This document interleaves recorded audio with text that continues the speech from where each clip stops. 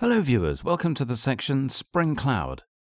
In this section we will learn about Demo Microservices setup, setting up Spring Cloud config server, Spring Cloud bus, load balancing. Now we move on to the video Demo Microservices setup. In this video we will set up two microservices. Spring Cloud aims to provide solutions to some commonly encountered patterns when building systems on the cloud. It is important to understand that Spring Cloud is not a single project.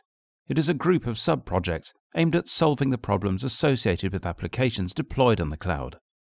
A few things are common to all projects under the Spring Cloud umbrella. They solve some of the common problems with developing applications on the cloud.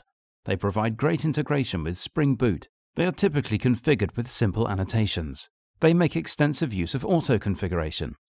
We will now use two microservices. They are Microservice A and Service Consumer Microservice. Microservice A, a simple microservice exposing two services, one to retrieve a message from the configuration file and another random service providing a list of random numbers. Service Consumer Microservice, a simple microservice exposing a simple calculation service called the add service. The add service consumes the random service from Microservice A and adds the numbers up. Let's quickly set up these microservices. Let's first discuss Microservice A. Use Spring Initializer to get started with Microservice A. Type the group name as com.mastering.spring.cloud, and in the artifact type Microservice A. In search for dependencies, choose Web, DevTools, and Actuator. Click on Generate Project button to generate our Microservice A project. In our Eclipse IDE, we have already imported the Microservice A project folder. Open the random number controller.java file. We will create a service to expose a set of random numbers by adding this highlighted block of code. Request mapping annotation is where the random service returns a list of random numbers. Private int generate random number generates random numbers between 0 and 1000. We will now save the file to keep the changes. When we open the browser and type the localhost 8080, we will get a sample response from the service like the one which is highlighted on the screen. Next, we would want to create a service to return a simple message from the application configuration in application.properties. Open the application configuration.java file. Let's define a simple application configuration with one property message by using this highlighted component annotation block of code. Configuration properties annotation defines a class defining application.properties. Private string message defines one property message. The value can be configured in application.properties with the application.message as the key. Don't forget to save the file. Let's configure the application.properties. For that, open the application.properties file and add this highlighted line. Spring.application.name is used to give a name to the application.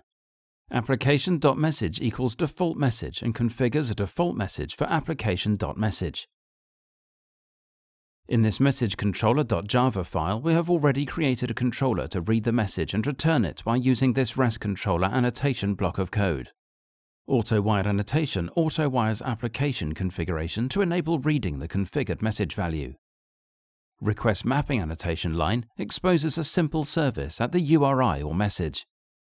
Map.put is the service which returns a map with one entry. It has a key message and the value is picked up from the application configuration. Since we have made the necessary changes, we will save the file now. When the service is executed at localhost 8080 message, we get the response which is highlighted on our screen. Next, we will move on to Service Consumer. Let's set up another simple microservice to consume the random service exposed by microservice. In our Eclipse IDE, we have already imported the Service Consumer project. We have opened the number adder controller.java file. The highlighted block of code adds the service to consume random service. In the value annotation line of code, we would want the number service URL to be configurable in application properties. The request mapping annotation line of code exposes a service at the URI or add. The add method calls the number service using REST template and has the logic to sum the numbers returned in the response. Next, we will configure application.properties by using these highlighted lines of code. Spring.application.name line of code configures a name for the Spring Boot application. Server.port line of code uses 8100 as the port for service consumer. Number.service line of code configures the number service URL for use in the add service. When the service is called at the URL localhost 8100, the response is returned as 10,000.